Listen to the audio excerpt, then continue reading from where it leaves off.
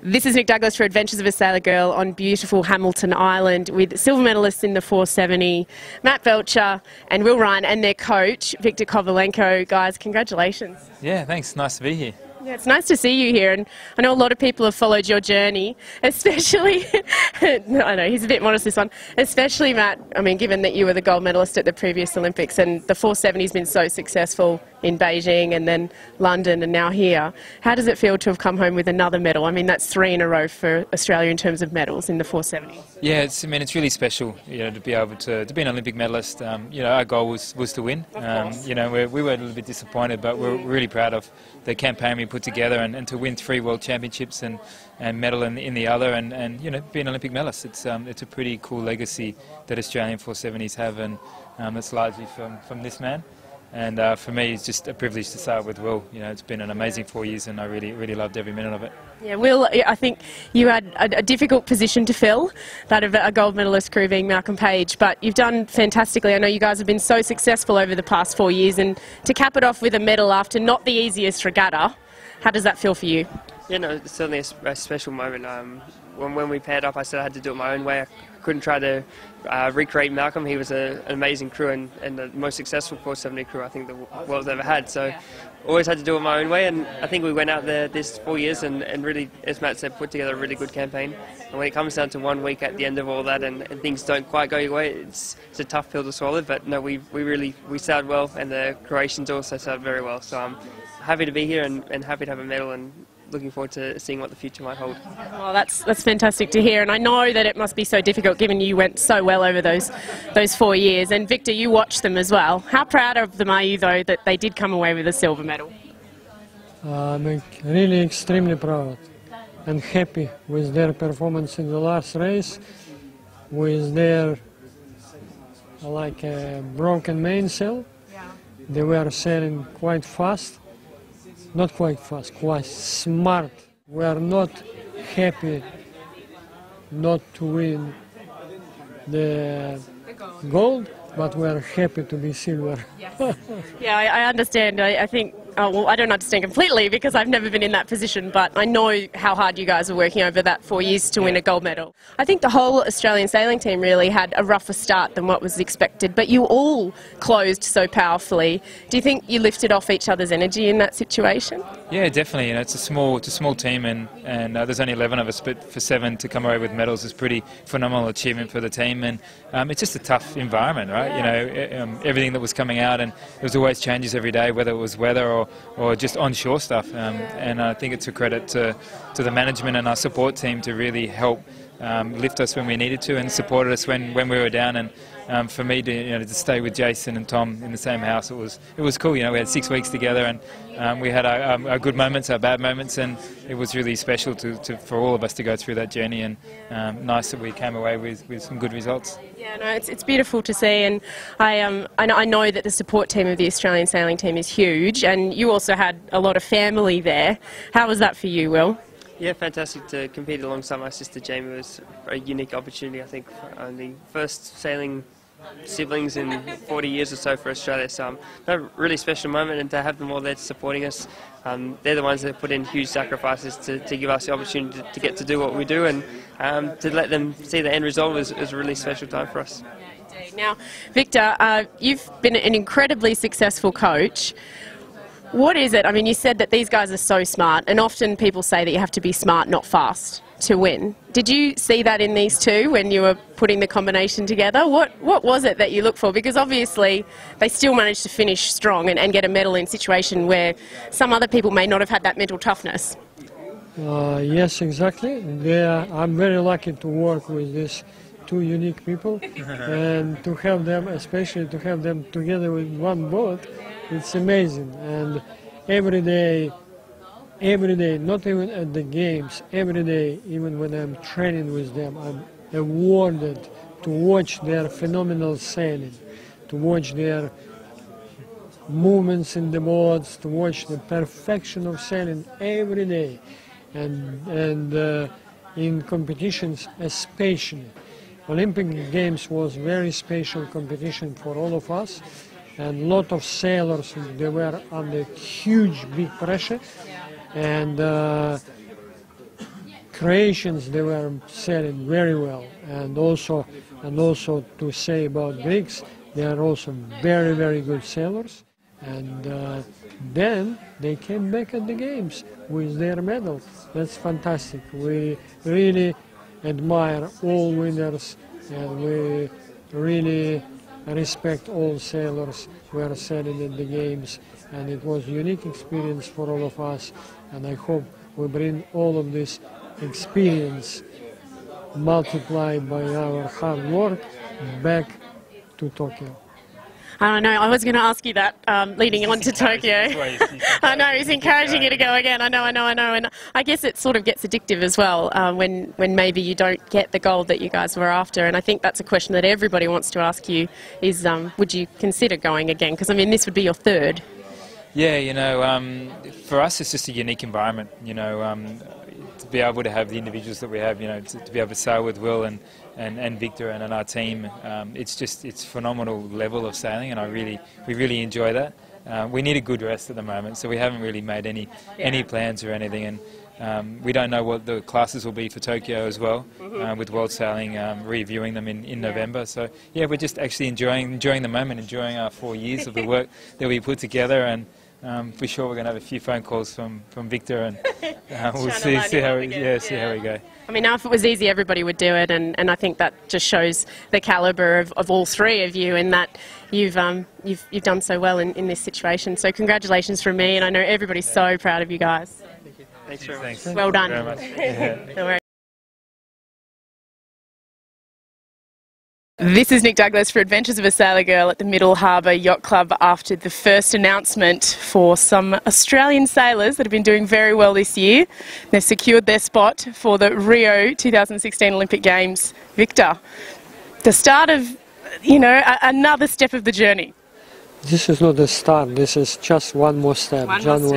And they are great sailors, and all of them, they definitely deserve to be there.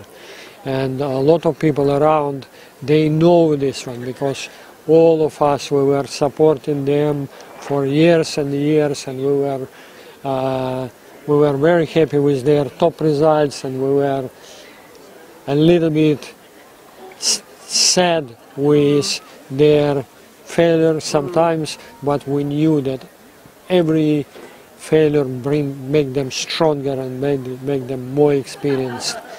And now they are very close to their boats, which will bring them a good speed to reach their goals. Yeah, and now the Olympic journey, I guess they've got to work so hard just to even tick that box of getting to the Olympics, and then the ability to get there and to win a medal as well is a whole nother ball game.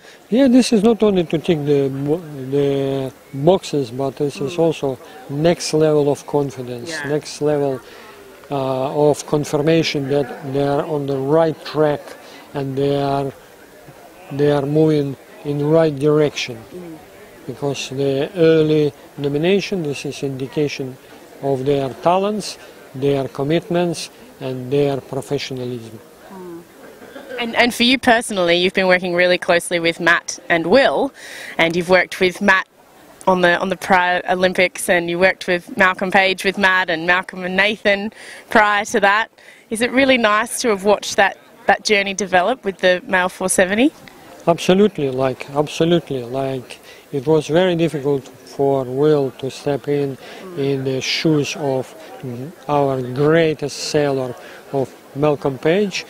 2 Olympic golds, 6 times world champion, and many times winners of all regattas. But Will was always next to him in the boat, next to him in the dining room, next to him in the gym, and he was absorbing all of his philosophies, all of his knowledge and his spirit. And now he is outstanding sailor himself, and he is world champion every year, he is winner of Testament every year, he won all regattas in Rio, and they are on the track. It's interesting, because I think some people often say Will is Matt's new partner in the 470, but I think he lost the new title quite a while ago. It's been a few years now. Yeah, they won their first regatta. First time they were sailing together was 2010. Exactly. Before Olympic Games 5 years. in London. 2010. It was their first regatta together. They went to International Sprint Cup, which was a huge big event in Europe, which collect all world champions and Olympic medalists, and they won it.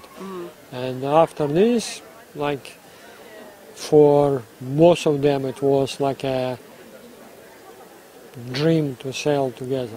And now one more dream became realities. And I'm sure a lot of the sailors think it's a dream to be able to be coached by you as well, Victor. It's not only coached by me. We have I was very proud today that all these guys were in front of us, but the system which helped them to be the best is very solid, very professional, we said system produced champions. They are extremely talented, but now they are not only extremely talented, they are champions. And the system also confirmed to Australian taxpayers that every dollar they spend into Australian sailing team will be converted to the gold. That can't help but make everybody smile, I think, Victor. That sounds really good leading into Rio. So hopefully I get to catch up in between now and then with you, and also with the amazing athletes and the support team as well. There were so many of them here today, which was fantastic to see. Thank you for following us. Thank you for being part of our team for a long time, and we wish you success also in your very important job to make our sport, our sparkling sport, more visible. Oh, you are amazing. Thank you, Victor. That's brilliant. Mwah. Mwah. Oh, you're a sweetheart. Thank you. This is Matt Belcher, and you're listening to The Adventures of a Sailor Girl. This is Nick Douglas, Adventures of a Sailor Girl, with Matt Belcher. Congratulations on winning the Australian 470 Championships again with Will Ryan. How's it going? Yeah, good. Obviously pretty excited, to compete on home waters in the Gold Coast. It's kind of nice to, about 15 years it's been since I've competed and been at home. So it was great to showcase the club and come away with a win. That is fantastic. And good fleet numbers, and the girls went well as well. Nice to see the Ryan double with Sasha and Amelia pulling off the female. Yeah, I think the Ryan household was pretty happy after that. I think they also did the double last year as well. So they're doing really well. Obviously the numbers were a little bit down for the women, and something that the Australian sailing team are trying to develop and increase. And we were fortunate that we had a really good men's 470 draft program, which has been running since November. Wow! So for us to see the future talent coming through, it was fantastic to race with them and spend a bit of time with the guys. Yeah, awesome. I know it's really great to see that you guys are not only pushing yourselves really hard, but you're pushing the entire fleet in Australia really hard, which ultimately is only going to help you guys in the years going forward. Oh, absolutely. I mean, that's how we started, and there's so much success in Australian 470, and that's obviously largely through Victor and the support of the Australian sailing team. So, we have a responsibility. I've been in the class for a long time now, and it's great for me to see the future, and they've got their responsibility, and hopefully they can continue the success. Yeah, that's awesome to see. Now, it's been a little while since we've caught up. I think the last time was at the Yachting Australia Awards when yourself and Will took out the Male Sailor of the Year. My gosh, so much has happened in between. I think let's start with the Miami World Cup maybe, or I don't know, your Rio training camp in December. It's all a little bit overwhelming. Yeah, that's my son in the background. I'm not sure if you can hear that. No, that's awesome. Yeah, I mean, since those awards, I think would have been in October. We've done a lot of travel, probably the most I've done for quite some time. So we obviously most recently went to Miami, and it was great for us just to get that level of competition. And I mean, as you know, it's hard in Australia. We have to travel a lot of distance to get that competition, and Miami was great. We had a lot of the top guys. Unfortunately, we didn't come away with a win, but we're really happy with our performance and comfortable where we're at. Yeah, no, it's interesting because I know that you and Will have had a very, very successful year. Do you think you learn more from from a second sometimes, or do you still? I know you like to get the win, but sometimes you can learn a lot from coming second. Oh, absolutely. I mean, your mistakes is where you're learning, and whether we're winning the event or not, it's not really the focus. Everything for us is obviously the game's result, and everything in the middle is just trying to get it as best that we can and learn as much as we can. And we certainly separate the results, from these events, and we just try and really focus on our performance and how well we sailed and what we can do better. And we learned a lot in Miami. It was a 3-week camp for us in that sense, and we came away with a win with the North Americans, which was we're happy about, and the competition's increasing, and we just got to keep working hard and try and get us as good as we can. Yeah, definitely. And I think if you can focus on the learning, that keeps you motivated as well all the way through. Even if you are, winning or coming second or coming top 3 all the time, you're not going to get complacent if all you're focusing on is the learning and the development phase of things. Absolutely. It is more enjoyable when you are winning and you're at the front of the fleet. But it was a good lesson for us, and the fleet are really stepping it up, and we're just got to keep working hard. And but in saying that, we are very comfortable where we're at, and we had our reasons, and look forward to our own training, I guess, over the next month or so, and for rejoining the tour. Awesome. And you did come away with a win in the Abu Dhabi World Cup final, which was fantastic to see. The first World Cup final of its kind. How was that event for you guys? Yeah, we weren't sure whether to head over or not.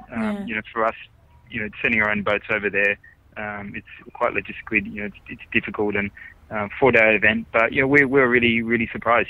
We've been a big supporter of the ISF Sailing World Cup over the years, and I think we've done almost every event since its inception. And it was great. It was great to see what the future of sport will bring, and I guess we're looking forward to this year's World Cup, and hopefully they can make it bigger and better from last year. It was also nice to win a little bit of money to help pay for the cost as well. Yeah, that never hurts. I think a lot of people don't realise how much the money train just keeps going around and around and around. But that said, with the World Cup, you won't be heading to Palma. I think your first event for this season will be here's. Yeah, it will be. We've got our Worlds a little bit later this year in Israel in October, so we decided to spend a little bit more time at home. That's a good idea. It's been a pretty full-on year last year, and this year, coming into the games, we're looking to spend pretty much from March to November, and short period back in Australia, and with our Worlds next year in February in Argentina, and then obviously the European season starting. We'll spend very little time at home, so we decided to take a little bit more of a break to our own personal training, and then start on the tour again, and it'll pretty much be a run up until the games. So that makes it even sweeter, having been able to spend the nationals at home. I guess that's the start of your little holiday, which is really nice. Not that you guys ever take a holiday, but a holiday of sorts, which is just great to see. But congratulations on everything that you and Will and Victor, I'm not going to exclude him by any means, have achieved in the past year. It's definitely a great stepping stone going forward. Yeah, no, thank you. We love doing what we're doing, and it's fantastic to have the support that we have, and we're just fortunate to be able to spend the days on the water instead in the office, and we're working hard. So it's everything's about the games, and we're just trying to do as well as we can and see how we go. Oh, I don't think anybody can doubt that you guys work your butts off, that's for sure.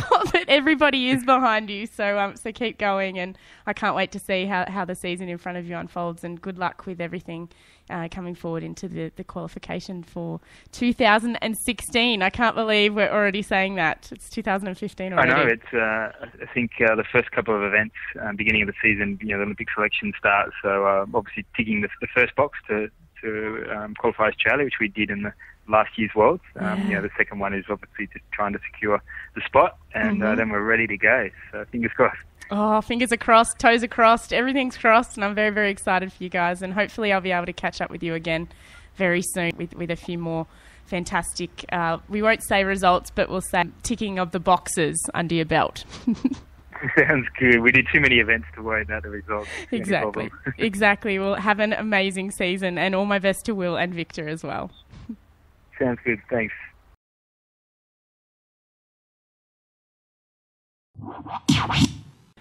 This is Nick Douglas, Adventures of a Sailor Girl, and for the first time this year I've managed to catch up with Matt Belcher. Welcome home, Matt.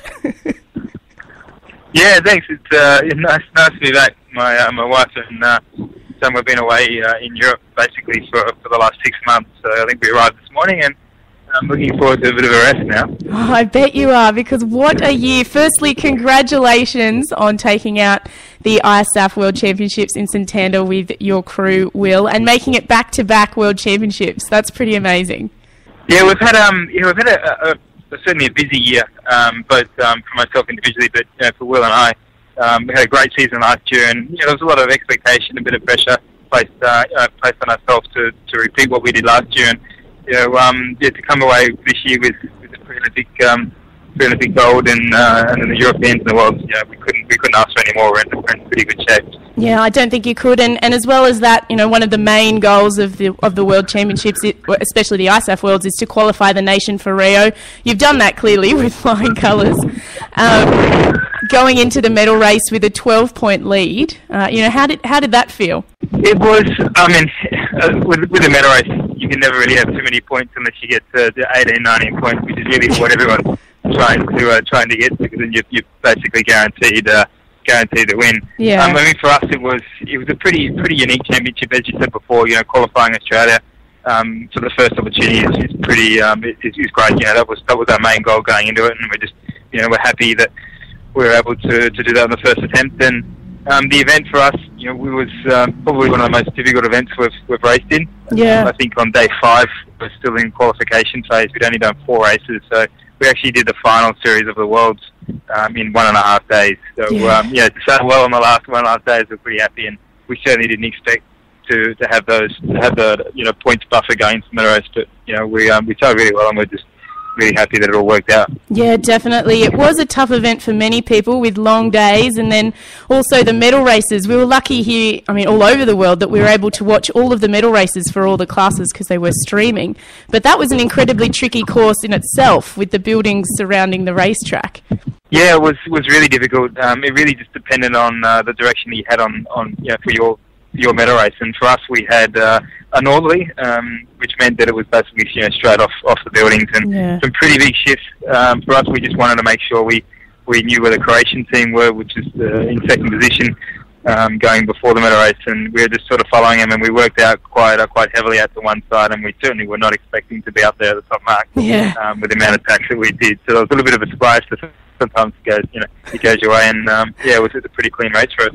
Amazing. So not only have you qualified the nation and won back-to-back World Championships, which makes 2 World Championship wins for Will, it makes 6 World Championship wins for yourself in the class in 470s, but 17 for your coach Victor.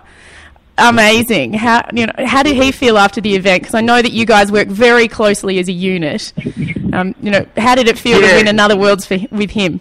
Really, really special. It's because we travel so much together, and we've got a really good 470 squad for Australia, and we've had a lot of successes. Our class, since the Sydney Games, and then in Beijing, and then obviously London. We're just working hard, and we've got an amazing relationship with Victor and with the other Australian sailing team members. Yeah. It's just, when we win, they win. Everyone's really proud that we're able to come away. Unfortunately, I've only got 5 World Championships. I have to correct you because Malcolm's got the 6. So I've got a couple more years to go. But, it's pretty special. That is amazing. Any one World Championship is an amazing achievement. Oh, definitely. Any World Championships in any sport is a hard-fought feat, but in sailing, as many will know, with so many variables involved, it's quite tough to get there, and especially in the 470 class, which is not easy either. Yeah, it's not easy, but in saying that, we've got a great system, and Victor's such a huge part of that. He's been with me since the start of my career, and for him to be able to mentor me for I think 10 years to be able to win the first one, and we're just really enjoying what we're doing, and we're really defining new areas of our sailing, and both within our class and also individually. It's pretty cool. But it's a really special relationship with Will, and he's really stepped it up. Trying to come in and fill the shoes of Malcolm Yeah. 2 times Olympic gold medalist, 6 times world champion. It's not an easy thing. And he's sailing amazingly, and we're just really enjoying what we're doing. And you guys have gelled so nicely. And speaking about, the world's at the end of this amazing season that you guys have had together, and just backtracking a little bit to Rio, you did take out the test event at the Olympic venue as well, which, how did that feel? How did you enjoy the actual Olympic venue? There's a bit of build-up now going into Rio. Yeah, there is, and that was actually the first time that I'd been there, and Victor and Will had been the year previously. I had the birth of my son, so I decided to stay home and didn't want to miss that. Yeah. We coming into the event, there was a lot of surprises for us in Rio. A lot had been said about the water quality and the general culture and what to expect, and a little bit of the safety side of things, for us, we're really fortunate. We're majority of the time, I think we did 7 of the 8 races on the outer course. Yeah. Which meant that we had really big waves, quite stable breeze, still significant amount of current, but we didn't really have any of the rubbish or the issues with the water quality because we were out in the ocean. But so I guess we were fortunate from that side. They've got a lot to do to clean it up. But in saying that, the venue's amazing. It's a really diverse sailors is going to win there for sure. You've got 3 metre seas offshore, 1.5 knots of current inshore. Really tidal conditions, very complex area to race, and I'm really looking forward to it. I really enjoyed my time there, and for Will and I, it was important to get a good result. Just for confidence to know we can perform on Olympic waters, and we'll try and build on that in the years to come. Definitely. Well, if you're looking to build confidence, you've definitely done that this season, and you've made your mark. I said last week on the show that you guys have seemed to have solidified your place as the people to beat, essentially. And so it's a different way of sailing as well when you're always trying to stay ahead of the ball game. Because again, before Rio, you made it back-to-back European Championships. So it's been an awesome year. Yeah, we're pretty happy, but as any of the Olympic guys know that it's all about the games, and we're using these events and trying to build our confidence and try and get to a new level, and fingers crossed we can deliver the result that we want and everyone expects. Yeah, well, I think you're giving yourselves every opportunity to do so, not just within your own unit of you and Will, but with Victor as well. And as you mentioned, the Australian sailing team, there's so many people working so hard behind the scenes. And I know at the ISAF World Championships, you had a full contingent there with physiotherapists and, the whole team there. And it's so much larger than just the sailors, as you mentioned. Yeah, it is. The Australian sailing team is basically our family. We travel so much together, and we've known each other, a lot of the members in the team, for a very long time. And in particular, coming into London, we were roughly the same age group and had the same sort of experience. And that was an amazing feeling, and probably one of the biggest drivers for me to keep going was to be able to use that that collective team experience and try and develop and get to a new area of sailing. And for us as a team to have Rio as a big group, and then to be able to make it, I guess, even bigger in Santander with the rest of the team, it was pretty cool, because it meant that we had 5 to 6 weeks as a group. Yeah. And we were able to just prepare as a team, and we're in pretty good shape. It was a great experience. Oh, it's so exciting. It just puts a massive smile on my face. I'm so happy for you guys that all of the hard work and effort that you're putting in, across the board on behalf of the Australian sailing team, if I'm allowed to do that. It's so nice that all the effort that everyone's putting in is going so well so far, as we're about halfway through the lead up to Rio. But thanks so much for taking the time to catch up with me, Matt. I know you only flew in this morning, so. No, thanks for the work that you're putting in. It's I listen to your podcast, and awesome. It's great to it's great to be able to hear the stories and obviously hear the other sailors, or what they're doing around the world from different backgrounds. It's pretty cool. It's all about sharing the stories, isn't it? And gosh, you're going to have some good ones to tell in a few years. Well, you already do. Thanks, Nicole. Yeah. Good luck with it all. Thanks so much. Pleasure catching up with you as always, Matt. And we'll be right back after this break here on Adventures of a Sailor Girl with me, Nick Douglas, on Sunset Radio.